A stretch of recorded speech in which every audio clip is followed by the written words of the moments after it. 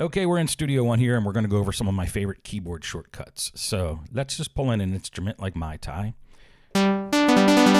And first shortcut I like is, well, obviously, the star key on your numeric keypad is record. So you hit that, recording starts.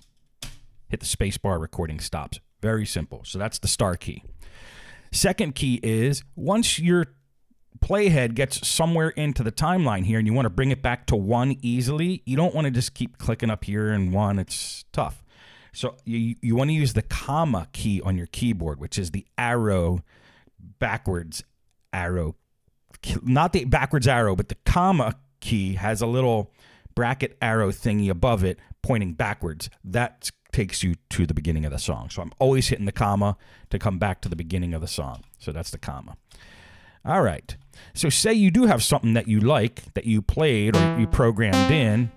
Let's just draw something in here. So you have something you like. I love this about Studio One. There's not a lot of shift and then hitting keys. Like if I want to duplicate that, I don't hit Shift D. I just hit straight up D. Boom. So you could duplicate very quickly in Studio One by hitting the D key. D like dog. All right. And then, well, let's do that again. Let's duplicate all these. Say you want to select all of them, okay? And because you want to move them instead of just moving one at a time, or you don't want to drag this over and select them all, you want to use a keyboard shortcut. Just like in a lot of other programs, Control A selects everything. Control A like Apple. And then say you want to record something, right? But your metronome's not on, and you don't feel like going through the task of coming all the way down here and clicking the triangle. Just hit the C key, because that stands for click. C key turns metronome on and off. You can see it going on and off here. C for Charlie. And then what I also like to do a lot of times is turn on the pre-count.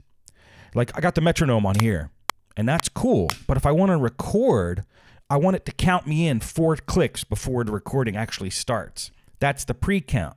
So that's Shift C, like Charlie. And then that's this little circle here that turns on when you hit Shift C. So now when I record, by hitting the star key, it's going to count off 4 times. 2, 3, 4.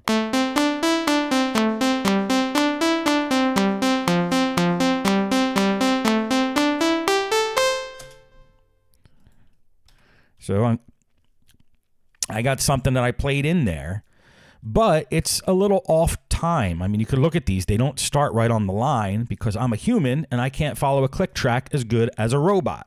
So if I play it, it sounds off.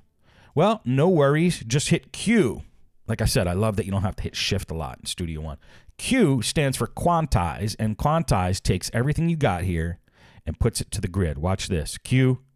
Boom. Everything's perfectly timed now.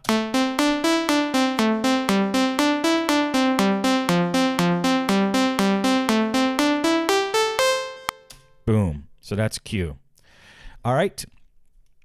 Another key I use a lot is F3, function 3. That turns on the mixer. Because sometimes I don't feel like coming all the way to the bottom of my screen and you can't see it where my head is. But right behind my head is a mix button. F3 turns the mixer on and off if you want to turn the mixer on.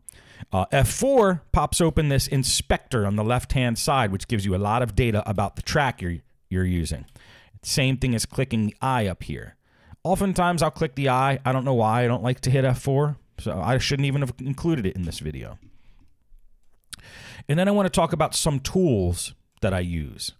The number keys above your letter keys on your keyboard, like 1, 2, 3, 4, your numbers, correspond to these tools up here.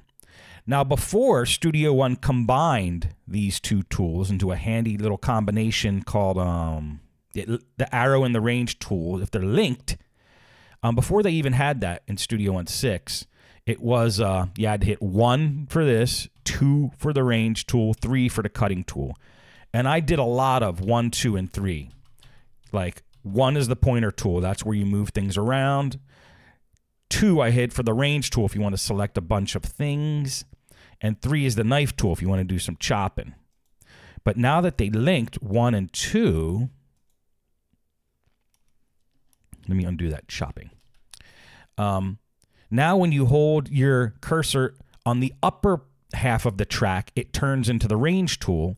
And in the bottom half of the track, it turns into the pointer tool. Don't know if you guys knew that. So pointer tool is great because it does this.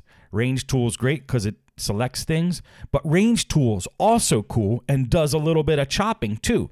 So even though I say I used to use 1, 2, and 3 a lot, I hardly use them now that these are all combined.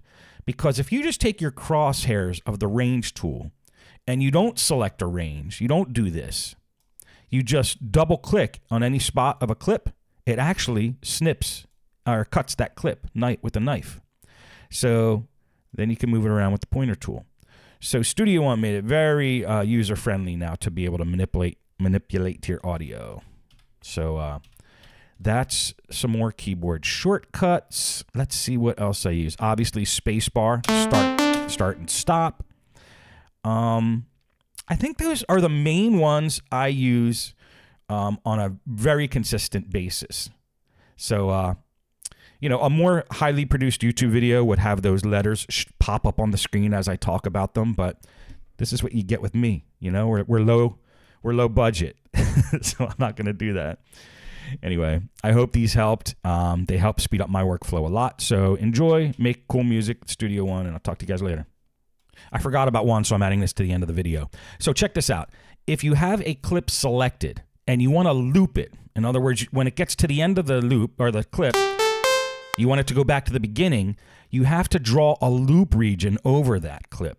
Well, that's a pain in the butt a lot of times because you have to be precise and you got to use your mouse and it takes time.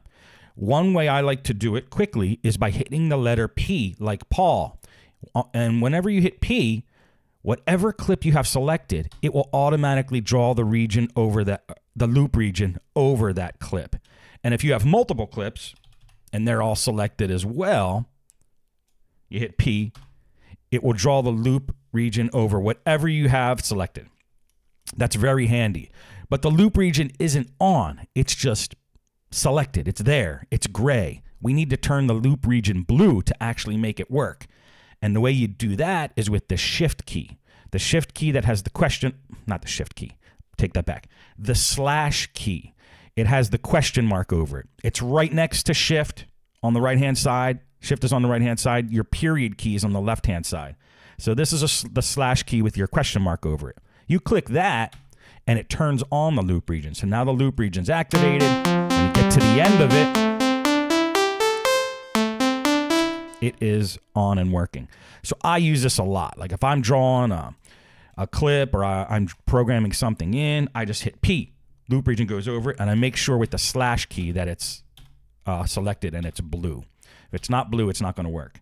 The slash key is also on your numeric keyboard too. If you have a numeric side keyboard, you could use the slash key on that. That does not have a question mark over it. So that is the last one I wanted to talk about, and I think that's it. See ya.